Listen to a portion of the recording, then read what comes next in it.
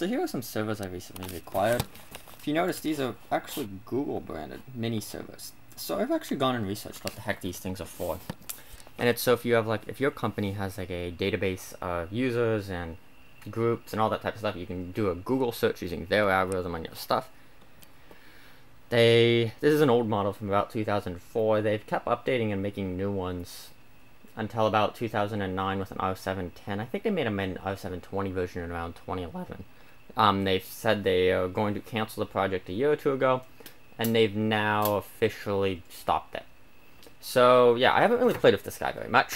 Got it from a pile of used servers in Iraq, and yeah, haven't really done much. I pulled out the hard drive. Hard drive is an utter pain. It has the most god-awful mounting system with these little pegs that screws to the bottom. So I have to pull it out of the rack. They aren't the good hot swap caddies like a lot of people do. It's a pretty boring little thing though. So, and here's one of the drives. I think I fired it up or I checked the drive and it had an encrypted version of Ubuntu 12, I want to say, on it. Yeah, I want to say that was like the kernel version it said. Which would mean this is not an original OS because this is made in about 2004. And Ubuntu 12 is about 8 years too new for that. So let's go pop around and take a look. So this is where the hard drive goes. God-awful mounting system, as I said before. It took me several minutes to take it out. This little thing should go right here, which is a little air blocker. We got a fan here. This fan's pretty bad. It's really loud and just ugly sounding. It's a big blower fan. I think it's made by Delta, but it's an old one, so it sounds bad. I want to say it's a nice ball bearing though. Empty space here. I want to say you could put another drive in it. You could easily fit a 2.5 inch and just chuck it there. You got a power supply. It's a standard ATX power supply. You got it has the standard 4-pin and 24. I think that's a 24. Pretty darn sure it's 24. And on output here, it is rated for a whopping, I think it's a 250. Yeah, it's a 250. No, it's a 300.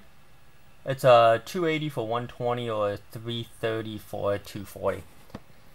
So that's more than enough for the hardware we have in here. So this is an old motherboard. I think I looked up it's a super micro board. As you can see, I think it has branding somewhere. I don't know exactly where. Super micro branded board. If we lift up this piece, we see the big copper heatsink. You can see, I want to say there's a Pentium 4 in it. It's OJ775, as you can tell. Big FSB heatsinks.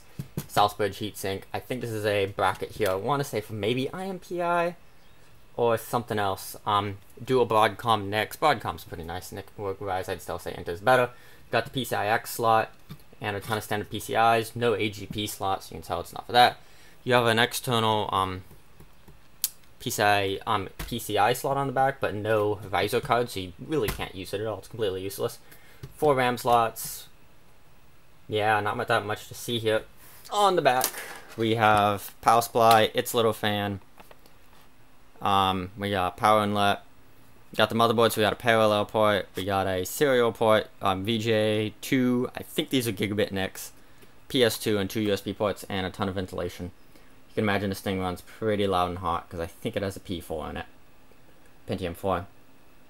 Yeah, so let's hook it up to my little test bench and see what she does. So here we are on a little test bench. We see power connectors here. Plug it in. Heard the little click of the power supply plugged into this keyboard and mouse over here. We got network in it for TXT boot. Man, that sucker's loud. Let's see if she posts. So it's been about a minute and it isn't posting, so let's pull the plug. Doesn't want to post. Let's try pulling out some RAM sticks. A lot of the times they don't post because they're unhappy about RAM. I have another box exactly like this one. Same model, same Google server. So yeah, hoping it's RAM. I think that other guy had some RAM issues, so hopefully that fixes it. Plugged in again. Heard the same power supply click. It turned on its own last time, so let's push the power button this time. Fans roaring again. It's loud. I don't know how well you can hear me, but this thing's, oh, we got the post beep. So here's the screen. Google boot logo, which is kind of cool. They modified that. That's the old Google logo. You can see it's initializing the network cards. 2004 is about how old this is. I don't think it has a link yet. Yeah, it doesn't seem to have a link. It glows, but it should have a link. I know this cable's plugged into something. and it boots into my DHCP menu. Let's try to do something. Doesn't want to do anything. I'm gonna see if it boots automatically. Otherwise, I'm gonna try my PS2 keyboard. Let me get out a PS2 keyboard and hopefully that works. And I got a PS2 keyboard now, so this seems to kind of be working. Try to get into the Ubuntu installer. This is the Ubuntu server installer, but you can install the desktop with it. Let's take a quick stop at the BIOS before we do other stuff now. Okay, so date's actually set correctly. Time is off. I'm gonna set that later. Detects my hard drive just fine. It says I have a gig of RAM. I'm gonna try messing with the RAM to see if I can get it to use more later. BIOS features, quick and quiet boot. Not that much here. Advanced. ECC is enabled. Don't know why you turn that off. I guess it's slightly faster without ECC. On, you can change it so you can have 8 megs of video memory instead of 1. USB controller's on, but it doesn't seem to like that.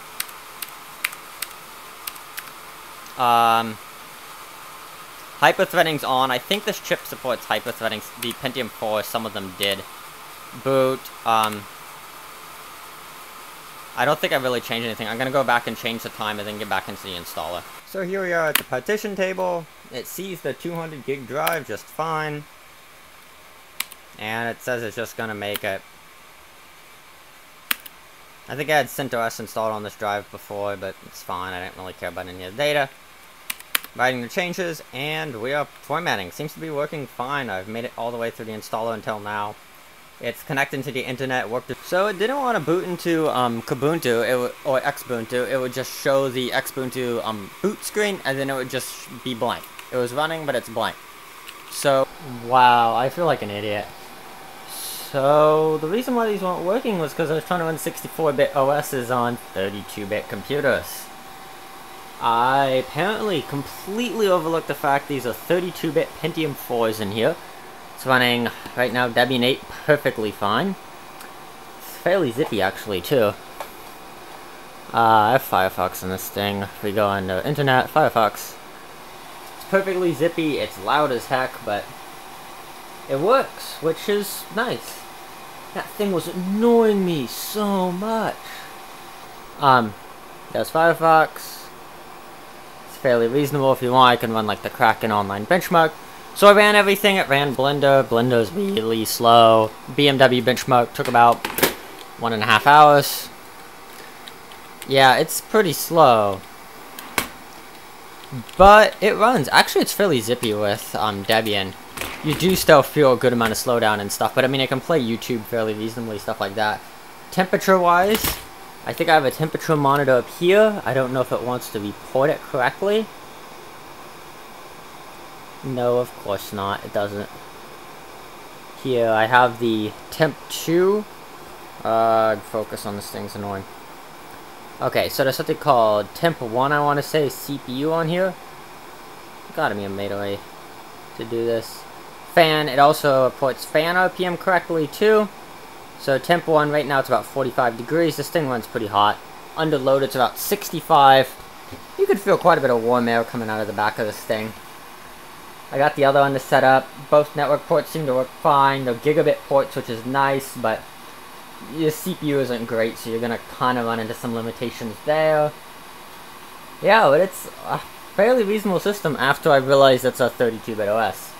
So thanks for watching me try horribly to get this to work, and then realize it's a really dumb mistake.